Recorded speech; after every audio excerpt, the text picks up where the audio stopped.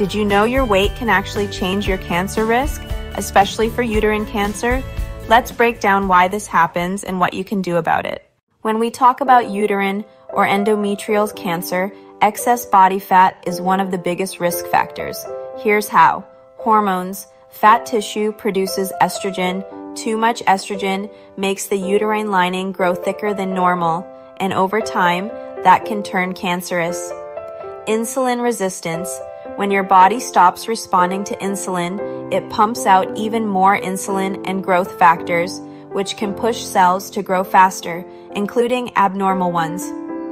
Chronic inflammation. Belly fat, in particular, causes ongoing inflammation, which can damage DNA and feed cancer growth. And it doesn't stop there. Being overweight can make surgery and treatments harder to tolerate and less effective.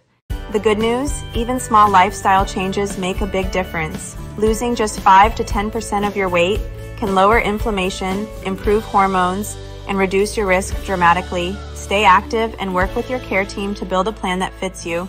Your health and your future are worth it.